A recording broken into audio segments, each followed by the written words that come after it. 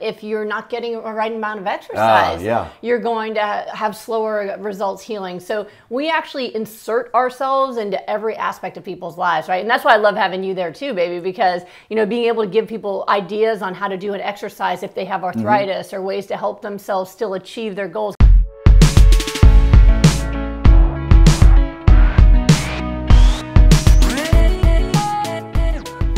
Well, we're just about a day away from starting our next 6-week healing group. And first thing we have to do is we have to organize all of the new group members and all of their issues, all of their symptoms, what their diseases are, and kind of do a little run through to figure out what we've seen before and what strategy we use to try to reverse that disease or those illnesses, and see if there's anything new that we haven't seen before. I mean, at the end of the day, the nutrition protocol is going to be the same pretty much for everybody, but every now and again we run into some cases that need a little special attention. So what we're going to do is I'm going to run through what the ones that have been organized so far, and that'll help you kind of get a little insight into how we approach the healing and the disease reversal process. So all right, Brooke, the first one I see here, we got blood markers for lupus and clotting, but not symptomatic. Yeah, so I've been looking over her chart, and really what she's saying is that she's now scared because her blood markers have turned positive for lupus and other autoimmune, but she's not got anything like rashes or arthritis or anything. So she's going to be fairly straight up. We're going to go full protocol and just get the inflammation down so she can revert back again. I did message her as well to just see if there's any symptoms we can track, because I like to know if that, you know, fatigue, brain fog, anything, because usually if you've got the blood markers, there's something going on. So I'm waiting to hear back from her about that. Okay, here's another one. We got lupus, hepatitis A, lightheaded, tired, crawl out of skin.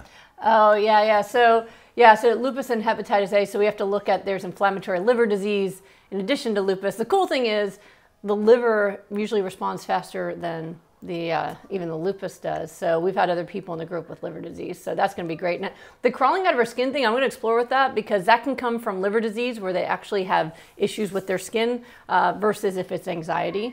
And then we'll be able to plan more. Are we going to do a lot of the mental, emotional work to help her with that, or is this actually just a physical symptom? So I'll get to know her better and find out about that.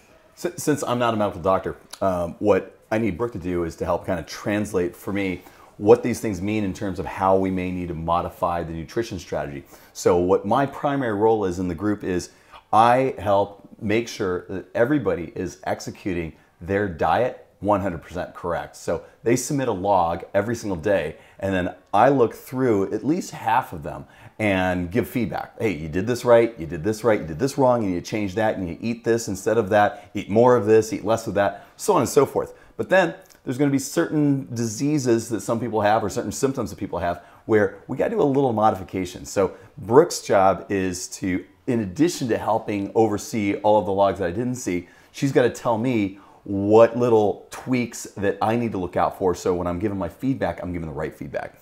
Okay, next one, MCTD, lupus Sjogren's. So what is MCTD? Yeah. So MCTD is mixed connective tissue disease. So that's for a lot of folks, they have symptoms of a lot of different autoimmune diseases. So they just get that kind of overarching name of mixed connective tissue disease. So she wrote lupus and Sjogren's as well, but sounds like she probably might have some markers for scleroderma, some other stuff mixed in as well, which is common.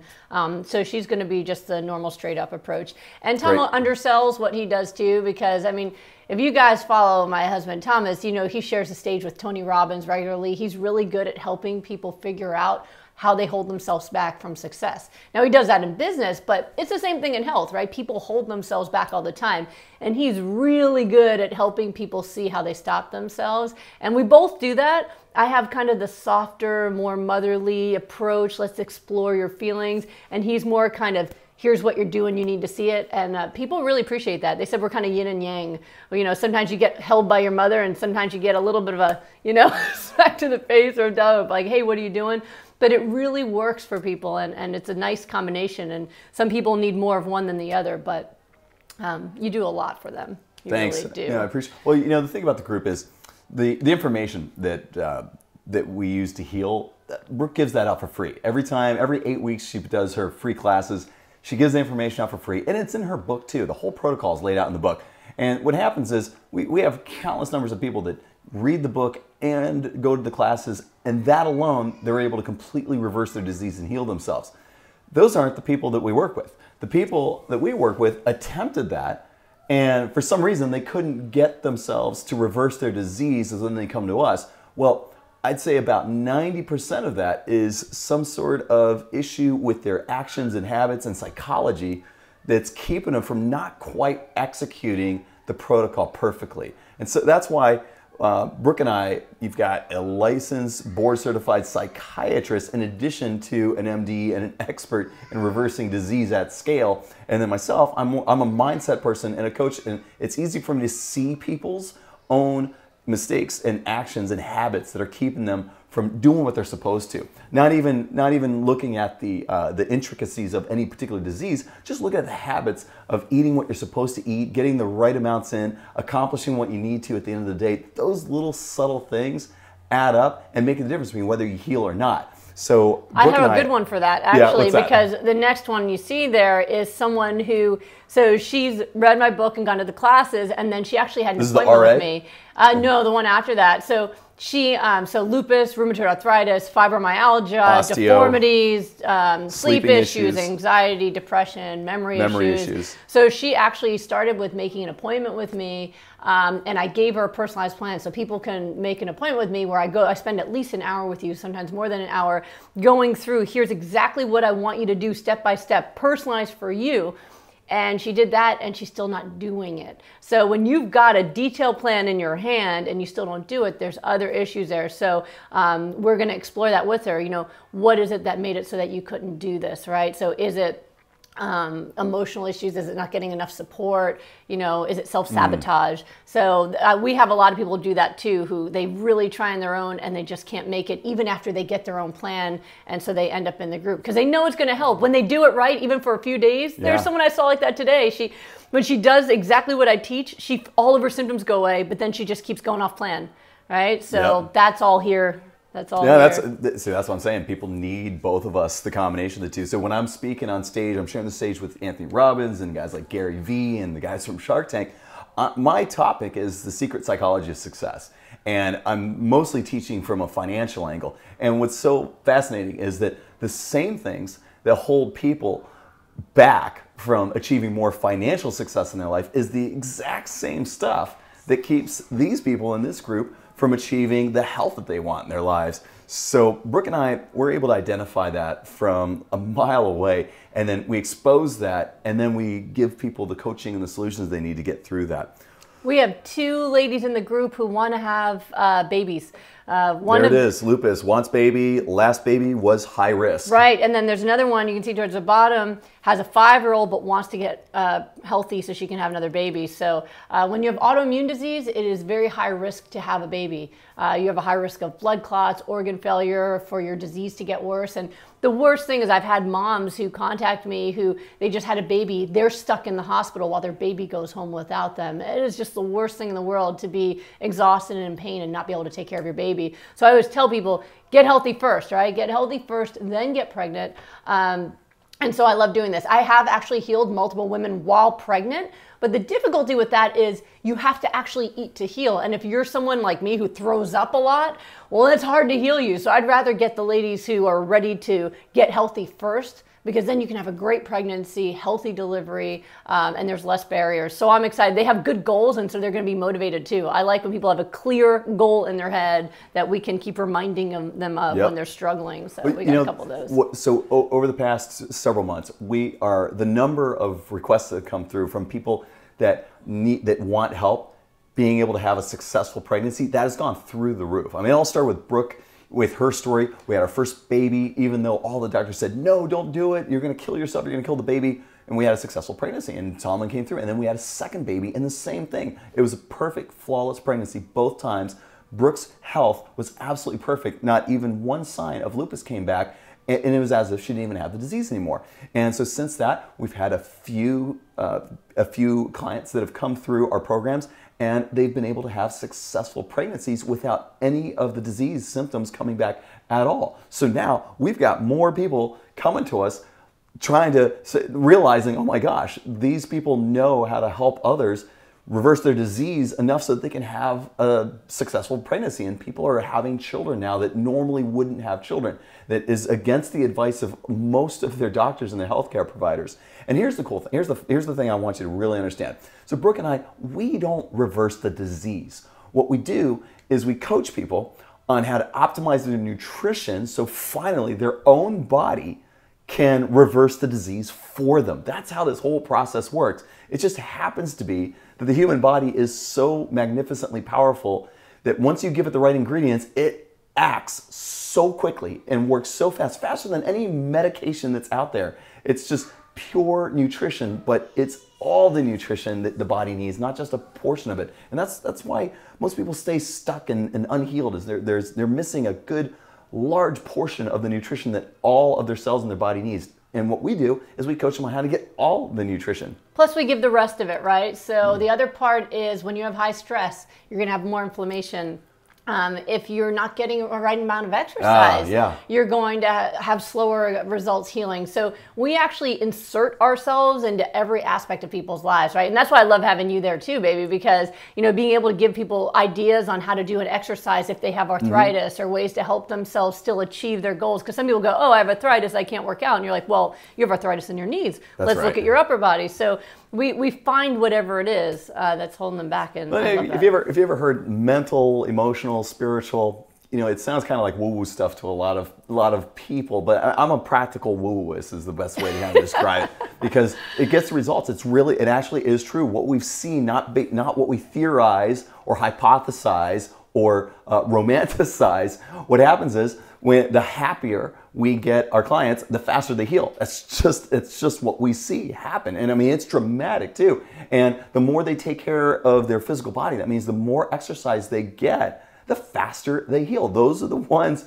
that heal and reverse these crazy diseases that have been part of their lives for in some cases, more than a decade. All of a sudden, it's gone in just a few short weeks. So physical, and emotional and spiritual. So there's a large requirement for meditation and doing activities that create blissful happiness on a daily basis. And again, people that do that really go all in on that, they heal the fastest every single time. It's not an accident, it's just reality. Yeah, and actually medical science has caught up with that we've shown that there's actual medical clinical benefits you see in people who have meditation, people who are happier. We've shown now in lab tests that people with depression and anxiety have higher inflammation markers. And unfortunately what doctors have come up with is, oh, well, maybe we should give people with depression, you know, corticosteroids. We can lower their inflammation. And go, no, there's so many better ways to do that. So that's a huge part of it. And I think that's been one of the great gifts for most people when they say that they feel so much better in every way. My favorite was Jeannie in the case studies when she said, I don't have less stress in my life. I just don't experience it the same way anymore. It doesn't affect me the way it used to. And that's what it's really about. Yeah.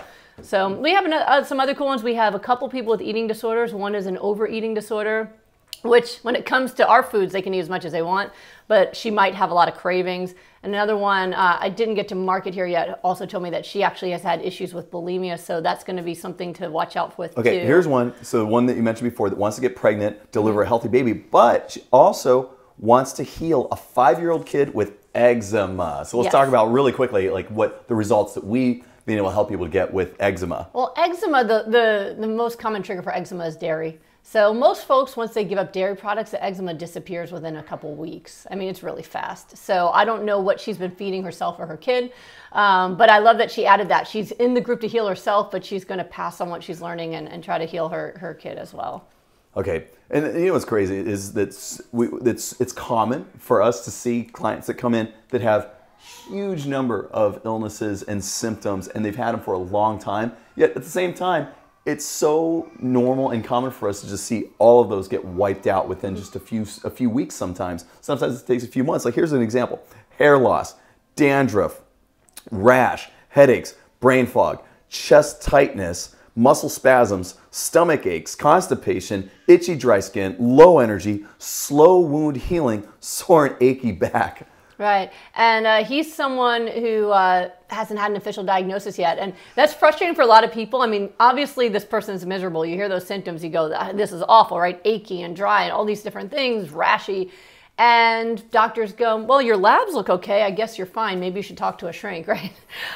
So obviously this person's very sick, but it's not diagnosable as he doesn't have a diagnosis stamped on his forehead yet, which is fine because he can reverse that stuff. All of those things. I mean, when you get your body healthy, you know, and you really nourish yourself well and hydrate yourself well, your skin's going to get better. It's going to heal the dryness. Constipation, no problem. I mean, he'll be pooping like a champ. Energy is usually one of the first things to come back, usually in the second week. Wound healing, oh my gosh. I mean, that's one of the things that I noticed. You know, I had to have C-sections because my first son was butt first, so I couldn't deliver him. And so, but I was up walking around the same day, and my wounds healed so fast. And my OBGYN said she's never seen someone who heals so quickly like I do, but it's all nourishment. When I had lupus, I couldn't even heal a pimple. I had a pimple that turned into an ulcer that was like this big. I still have a scar from it. And now you can cut open my belly and it just zips itself back closed again. So all of that stuff I expect to see improvements in. I think he's gonna be really happy. Here's another one, hypothyroid overeating disorder. Yeah, and she has the antibodies against her thyroid, so it's autoimmune, you know. Autoimmune? So yeah, no problem. So hypothyroid, underactive thyroid, and you know what's great is the overeating disorder, where the nutrition strategy alone is going to solve that part of the problem too, because a lot of times people that have issues with overeating, it really boils down to the fact that they're just not getting enough nutrients. I mean, they're eating a lot of foods, but they're not getting all the nutrients that their body needs. So when we combine our strategy where we're going to be over-nourishing, hyper-nourishing, she's going to feel more satisfied than she ever had in her entire life. And when we do the work on self-care, which is adding happiness to one's life, and exercise, what's going to happen is any cravings that she has for foods that aren't working for her, they're going to just start to go away. We're not even really going to have to spend much time dealing with that. That problem is going to just kind of fix itself on its own. We have a food intolerance person, so that's one of the last ones you see there. So she's got a lot of foods. Tendinitis, depression, anxiety, panic attacks. Yep. So food intolerances. So that's something a lot of people who have chronic inflammation, it's more and more lately, babe, is that we're seeing a lot of people that have so many allergies. And they start out with, they didn't have when they were young, and then all of a sudden they react to this food, and then that food, and then this food, and then they have severe allergies, and then it gets worse and worse. And it's dysfunctional immune system, right? Yeah. So autoimmunity is when your immune system attacks you, but this is also abnormal immunity. Your immune system's getting involved when you're eating something that's should be healthy, right? So so we're just going to make sure, go through all of her intolerances and just pick out the healing foods that she can eat. And we've had so many people actually reverse their allergies in the group. I mean, sometimes they tested before I wanted to. Remember the banana eating bonanza? We had 2 people that were allergic bananas that decided on week 5 to eat them, and neither of them had allergies anymore, but they scared me. I'm like, not yet. And countless so numbers of people with avocado allergies that they started off being deathly ill when it came to eating any bit of avocado. Right.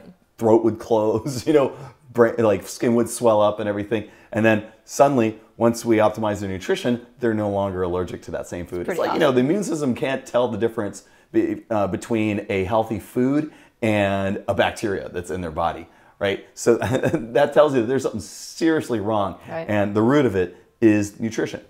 And then for the mood symptoms, I mean, we'll be doing all the emotional work. And we've had people who, we had somebody who's had anxiety all of her life, and she did the group, and she said for the first time in her life, she didn't have anxiety anymore. Now, I don't want this to substitute for getting the mental health care you need, and she actually still had a therapist who was impressed, but a lot of her anxiety was around her health. And by helping her really feel anchored and confident in how she could take care of herself, a lot of those worries went away. So we have a really good group, and we still have a bunch more that still have to send me the rest of their information. But we are starting this Saturday, so I'm really excited to get. So Friday or Saturday? Friday is our first meeting. Saturday is day 1 of eating. All right, great. So the plan is to document as much as we can behind the scenes of this journey, so that way you can follow along and you kind of see how we do this, how we help people, how we coach them. Hopefully you can glean some insights from that a little bit, and then obviously the outcomes at the end. So we're super excited because what we typically see after about 2 to 3 weeks are when the reversals start to really show themselves, and it's super exciting. I can't wait for you to be able to see this stuff. Yeah, I'm excited now that we're actually documenting it this way. Yeah. Maybe we can start reading some of the things that are happening. I mean, when the first person's energy comes back, or the first person wakes up without pain, it's so exciting when we're always celebrating together, but now we'll get to celebrate with you guys as well. Yeah, and you know what? Another thing I've learned too is love really does heal. Love is a big component. I love this woman to death. She loves me. And together, we love all of our group members. And so it's us taking care of all of our group members as if they're family. And they can feel that, they can sense that, and there's no doubt that that has a strong influence in their healing. Absolutely. They're family now. That's right.